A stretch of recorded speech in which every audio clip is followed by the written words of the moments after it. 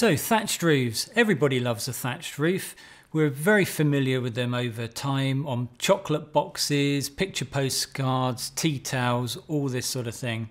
But actually there's more to a thatched roof than simply looking pretty. In time, so as we look at the progression of, or the chronology of construction, we've essentially only had two products available for most people in the UK, which is straw thatch or water reed thatch. There are some slight variations, and certainly if you go up to the north, you sometimes get heather being used for thatch. But essentially, just for the purposes of this discussion, we can consider water reed and straw. Now, water reed, the market for water reed has largely come from the east side of England, Norfolk reed being generally considered to be the best, and straw elsewhere. And for hundreds of years, the generalisation has been that water reed is always substantially better than straw. Within the last 20-30 years, that generalisation has diminished simply because of the use of imported reed materials. Now, what I want to show you, I've got here some examples of different materials which are used for thatching, and it's useful just to be aware of what is available on the market.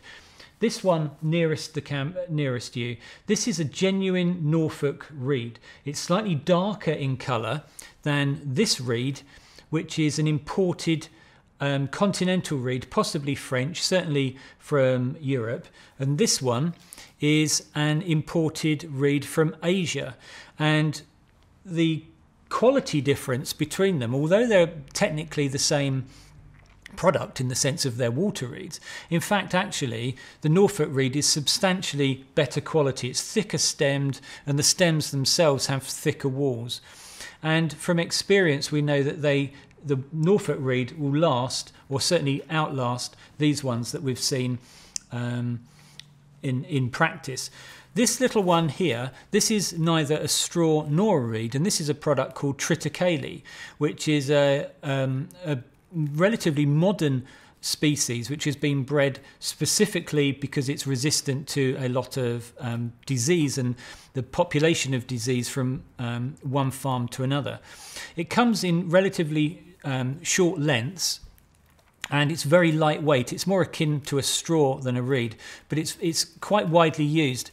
But it has very limited lifespan relative by comparison with a good quality Norfolk reed. And finally, we've got a genuine straw here. You can see the head of the straw, and this is, in comparison to the others, is probably the weakest of the lot. It's very thin-walled, very easily compressible, and so forth. So, where thatch is concerned, the important things to consider are where the material came from, whether it's a reed or a straw.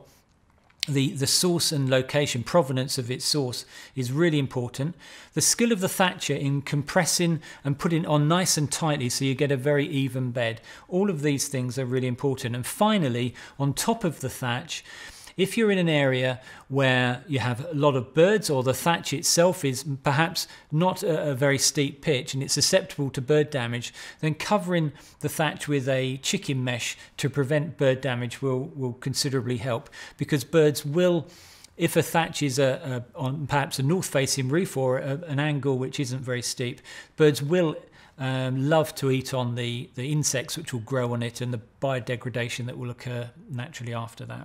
So there we go, thatching, very traditional product for use, but with the importation of reeds, as we can see here, about 80% of reed use in this country is imported. We have seen a decline in the quality and longevity of our thatch roofs.